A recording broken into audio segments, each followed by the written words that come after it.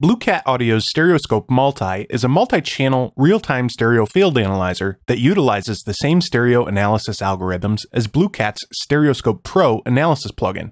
Stereoscope Multi is tailored for mixing, and it's a very powerful tool that lets us visualize multiple tracks of audio in their stereo space, all on one graph. And each instance of the plugin is able to communicate with each other in real time.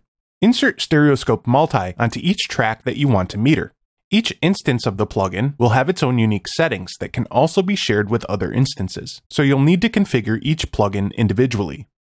On each track, open the plugins and choose the type of curves that you want to display, either real-time, peak, or average, and assign that meter to one of the available 16 slots. Then give each one of the meters an identifiable name so that you can tell them apart in the graph display. You can do this in the routing matrix, or to save time, you can also choose a preset which will name them automatically, or you could even create your own presets for easy setup later. And you'll repeat this process for the remaining plugins.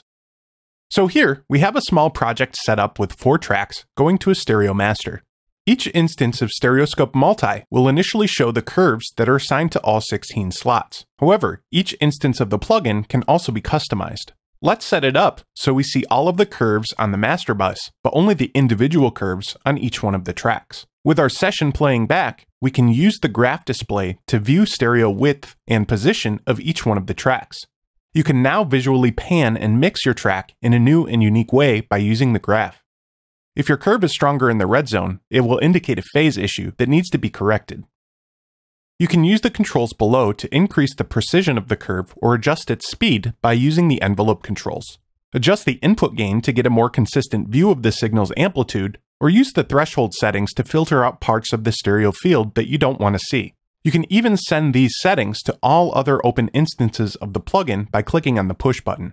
Another powerful feature is the difference graph. You can use this to compare the difference of 2 curves. So you can compare your mix to a commercial mix and apply some processing to try to get the curves closer. By inserting an instance of Stereoscope Multi before and after another plugin in your effects chain, you can view the difference that the plugin has on your stereo field. Make sure to check out Stereoscope Multi. It's an interesting utility that can really change the way you mix.